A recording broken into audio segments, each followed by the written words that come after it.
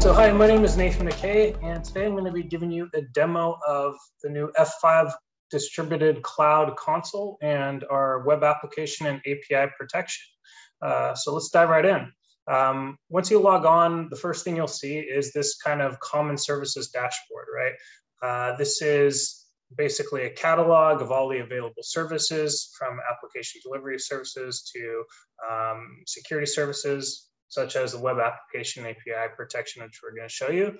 And it's like your central kind of hub for managing these services. This can be customized depending on like what your role is, whether you're a SecOps practitioner or a DevOps practitioner. We can kind of customize this in order to streamline your workflows and just show you the things that you need, you most care about. So let's kind of take a look first at our cloud and edge sites. This is our kind of top-down view of your application structure and where in the world it's deployed. One of the big value propositions for F5 distributed cloud is this concept that we call MultiCloud Networking, where we can manage and deploy apps to really any cloud provider that's out there. So we'll give you a couple different views here. One is the global view, which shows the regions where you have applications deployed. And the other is the site list view here, where you can get a more detailed picture of the applications themselves, how they're performing, what their health is, their administrative state, etc. Notice here that we also show you what cloud provider they're deployed to. So if you're not familiar with F5 distributed cloud, as you can see, we can deploy onto AWS, onto Azure, to VMware, and to the F5 network as well. So lots of options for how you want to deploy. Like if you are all in on the cloud, great. We can totally accommodate that workflow. If you are, you still have some on-premise data centers and you manage applications that way, great. We can help you there too. So that's just one quick view of your applications. Now, if you wanted to manage these or manage the web application API protection, you can hit the quick menu and jump straight into that. There's a couple different ways that you can manage or see this app, right? Or your various apps. And one is the dashboard. This gives you the overall view of all of your applications that are deployed into this namespace. And as you can see, I have a couple here. We can, of course, drill down and look at things based on time frames. I could say set a custom time interval and look at events from a given time frame that was, I was maybe more interested. And this is really handy for SecOps practitioners who need to be able to do incident response and, just want to be able to track certain events historically. So let's kind of keep moving here.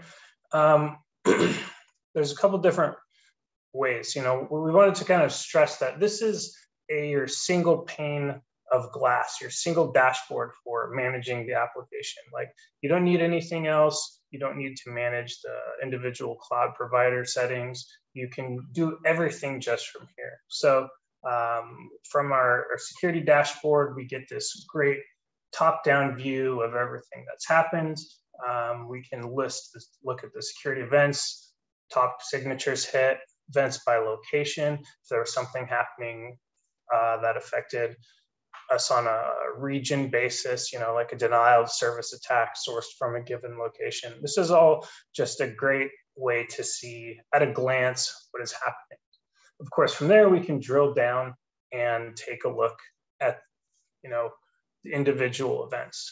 One of the things that's really unique and interesting about what we're doing here in F5 Distributed Cloud is, we're managing and monitoring users based on intent. We kind of have this behavioral web application protection.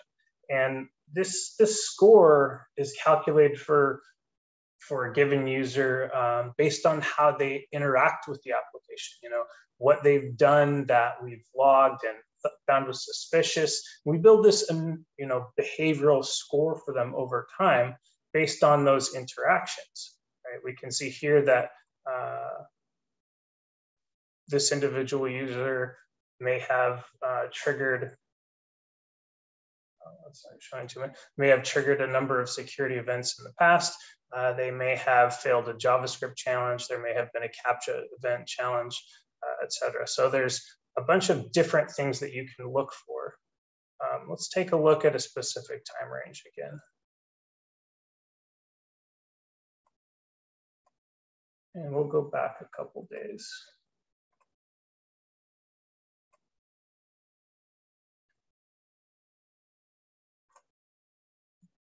We can see that, you know, there's a bunch of different things that we use to build this score. In this case, this person triggered, you know, 100% suspicion score. So there's all kinds of stuff that we're tracking. It's based on behavioral. It's based on, you know, analysis. It's based on how they've interacted with the application over time.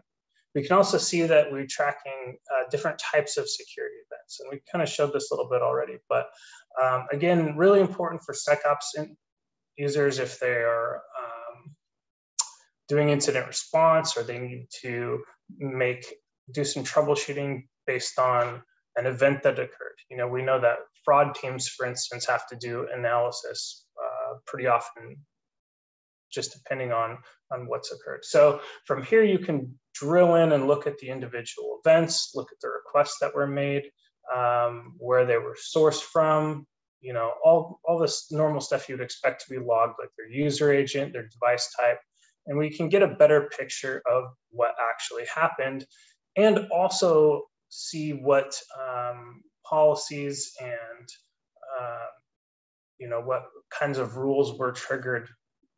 In this case, looks like maybe there was something related to shape bot protection that was triggered. And we can show you a little bit more about that here in a second.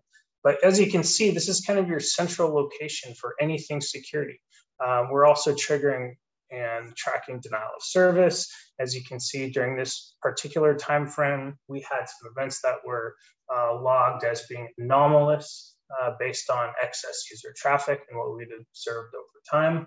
So overall, the service itself protects itself because of the way we have it structured. There's nothing that, you know, an end user really has to do in the event of a denial of service. It's just something that we kind of show you as far as what's happening and to keep the customer abreast of how their applications are behaving and performing out in the wild.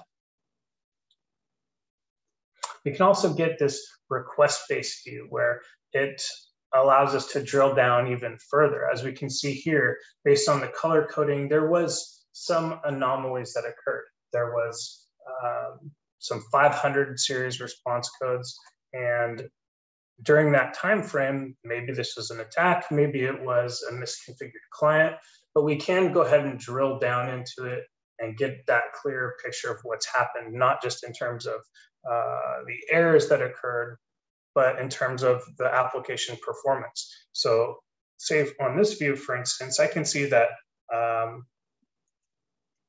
you know, I had about 10 milliseconds of latency between the client and the load balancer, and some, you know, really high back-end application latency.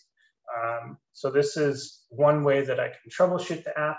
You know, if I have invested heavily in microservices, there may be one area of the application that's misbehaving or is not performant. And this is how I can get a clearer picture of what's happening there. So I can show you a little bit more about the API endpoints here in a second, but as you can see, we're logging quite a lot of information. We've also made a lot of this available via the API too. So if you have tools that you use in order to do research, we can of course accommodate all of that as well. So lots of really, really cool stuff here. Taking a look at the API endpoints. One of these awesome features that we have here is API AutoDiscovery, where the service watches and monitors all of the requests, you know, as a web application firewall would do, and it monitors the individual URIs and paths, and we can of course show you the structure of that application itself and do things like provide error rates and latency data, request rates on an individual API endpoint basis. So again, this is a great way to see how your application is performing on an individual microservice basis and get a clearer picture of all of that. We can, of course, well, maybe not of course, but we can also provide a Swagger export of the structure of the application in order to, be used for auditing, et cetera. So, a lot of times application teams might want to audit what they think they have in production versus what they're, expect. So we can provide you this Swagger export, and, it's a JSON file that can be handed off to the application teams to do a comparison of what our observed application structure is in production versus, what we consider what we know it to be in development. So this is really cool. And again, this is something that we didn't have to build this, right? Like we didn't have to provide the structure in order to get this visibility. We just enabled the machine learning to do the API AutoDiscovery, and it did the rest. And it starts building that map automatically for us. So again, a couple different views that we can look at here, different ways of getting this information. And again, as you can see, we're tracking those latency statistics and request statistics that I mentioned, like request rate on an individual API basis. So really, really neat stuff. The RealTime tab here just kind of shows a bunch of information in real time, well, auto refreshing anyway, so that you don't have to tell it to refresh. It provides a more simplistic view, but again, can definitely come in handy. Also, we wanted to showcase our bot defense capability. F5 has made really high levels of investment in defending against unwanted automation. And this is one area where you will see that investment come through. So if we, again, maybe we look for a given day here about a week or so ago and take a look at those individual requests, you can see that we're categorizing traffic based on, whether or not, based on observed behavior, whether or not we saw a person, a human being, or whether or not we're dealing with bots and unwanted automation. We can also break that down for you based on where that traffic is being sourced from. In this case, we can see we saw quite a lot of malicious requests sourced from Amazon and Spectrum, right? Primarily Amazon in this case, but this is a demo, so this is just kind of like where it was for this particular time frame. So again, this is all like powered by our machine learning and lots of really advanced capabilities here. You can also see the bot traffic overview, which breaks down the requests a little bit more granularly.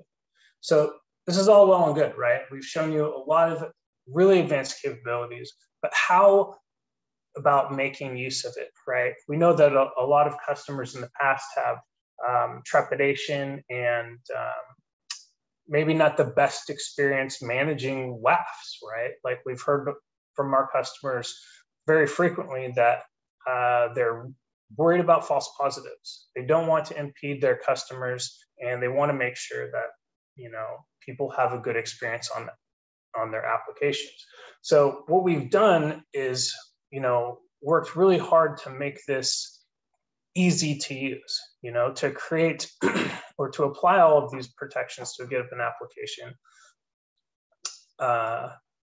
We wanted to make sure that that it was accessible, right? This wasn't technology that was only available to people with high budgets or advanced security teams, that anybody could make use of it. So people are familiar with HTTP load balancers and how they work. And in F5 distributed cloud, it's a pretty simple matter of creating a new one. And this is where we would apply those security controls. So I could do something as simple as give it a name. So you'll do this for basically any distributed cloud object. And then we can provide some labels and a description if we want. We give it a domain, which is something that you would delegate to the service in order for us to make use of it. And of course, provide some information about SSL, right? One of the neat things we do here is we can automatically obtain certificates for your application so that you don't have to upload them or renew them. We can do this automatic enrollment for you. Super duper handy stuff. We can automatically redirect to HTTPS so that you're not exposing the application over HTTP accidentally. And we give you some options here to manage this. You would provide an origin server, which is the backend application servers. And then the security configuration is really pretty easy. We can provide a bunch of namespace service policies that the application would inherit from the larger namespace. We can enable or disable bot defense. And we, of course, provide the WAF. Here we can say to create a new one or use an existing one, right? If I create a new one, I've got a couple of different options, right? One is, of course, whether or not to enable blocking or enforcement mode. Probably pretty familiar with this. And then I've got some, default app detection settings that I can use and some default bot settings, or I can customize those if I want, right? I can pick the individual attack types that I'm worried about, what level of signatures to apply. High and medium accuracy is pretty standard and solid default.